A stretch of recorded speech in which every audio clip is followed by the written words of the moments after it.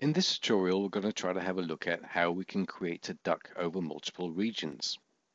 Unfortunately, at the moment, it's not as straightforward as it will be, but there is a way around it.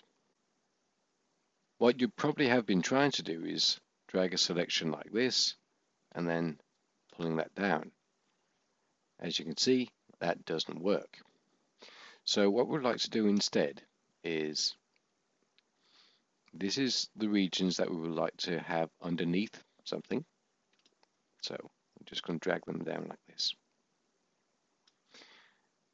Now, to create the slope down to this part here, we can just create a break here, and whilst holding Shift, we can drag this fade handle here.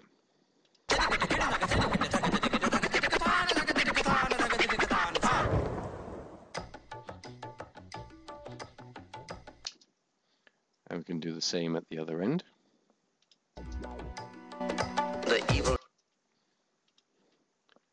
Create a split here, hold down Shift, drag the handle down. The evil needle.